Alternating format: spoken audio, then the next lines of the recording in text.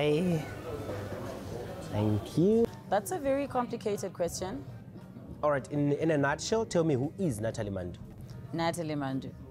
Natalie Mhandu is a girl who's working so hard to try and defy all stereotypes pinned on women by society. That's just basically who I am. Who's stereotyping women? Okay, before I answer to that, can I ask you a question? Sure. If Rihanna posts a picture of herself in a nice swimsuit, your reaction is, oh, sexy, right? But if Tarisai from Kwadzana posts a picture like that, oh my God, she's a hoe. Problem there. Problem is that African society is not open-minded to people stepping out of the box and living according to the times. I beg to differ. Really? African society is not like that. Women are like that. Let me tell you one thing. If you post a photo on social media, backlash most are women. It's also maintain any man out there can side with me.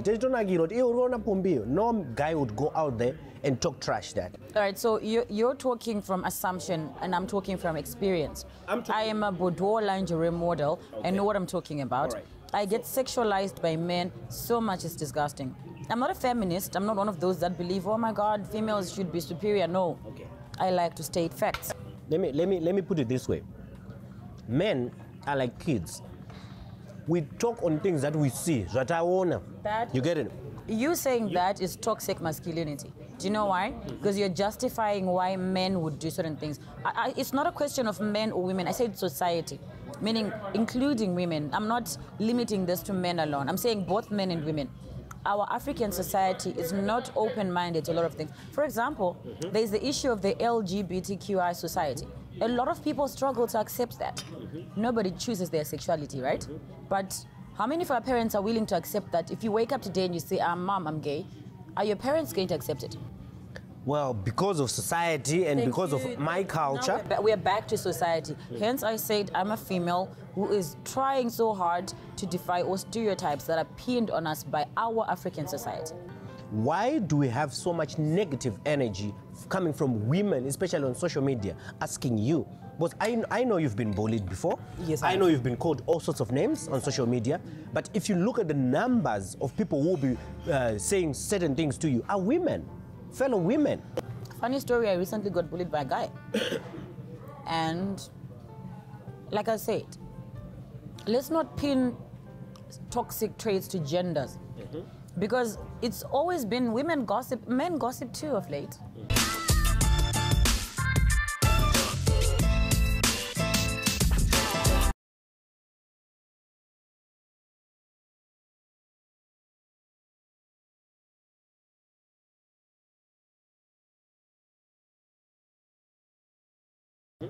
I mean, there's a question of sexuality, so there's some men who really behave like women, and they gossip a lot.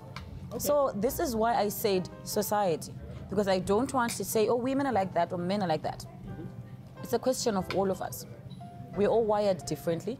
Hence, I said my goal is to defy all stereotypes pinned on females by society. I'm a single parent. By virtue of being a single mother, there's this, she's probably all over the place. That's attached to single parents. Most single mothers are disrespected. Why? Because society believes you're a single mother, but it's so degrading to be called that. I've never heard a single dad being called names, but he's also a single parent. So I'm not trying to sit here and be a hypocrite and talk about, oh yeah, women are not respected. I simply said society is unfair. That's a topic for another day. Yes. For now, let me get back to knowing who Natalie is, because I already see. Are you a lawyer, by the way?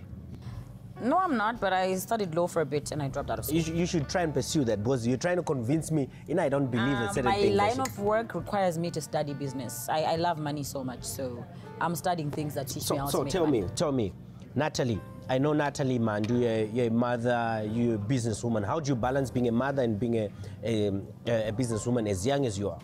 I'm not young. You look very young to me. Do you remember when we were 21 and we used to say people in their 30s are old? Yeah. We're in our 30s now, so we're old. Okay, I thrive very well under pressure. In between being a parent to my 10-year-old daughter, adolescents are very difficult, by the way, and being a businesswoman, I'm the founder and CEO of Star Philosophy, a bespoke clothing brand. And I'm slowly venturing into gas as well. I recently registered my other company, Masnat Logistics. And I am also studying. I have a Harvard program I'm studying. I'll be done in August. Wow. And I am also literally the man in my family. I mean, my mom comes to me and says, Baba, we don't have this. So in between doing all of that, I find pleasure in knowing that I am being useful to those around me and those that need me. Do you know, just listening to you talk, you can really agree with me. I have a person that I'm starting to see from the socialite Enchantress that a lot of people see.